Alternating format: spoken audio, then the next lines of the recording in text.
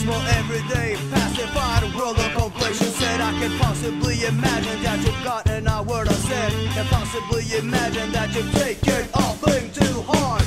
Your heart is merely beating for yourself, for nothing else matters except your personal matters. Always giving me your empty stare to what you learn every day. To whatever.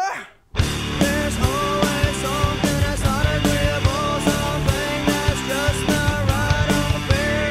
Always need people that just don't care, that give me their pacified whatever.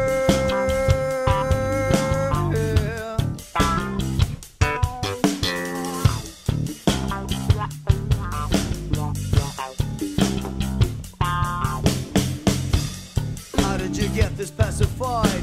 Nothing seems to bother you in your completion state of mind. Always question authority, conformity, and the way all are passing words to tell you what's right and wrong. You haven't raised a question in however never so long.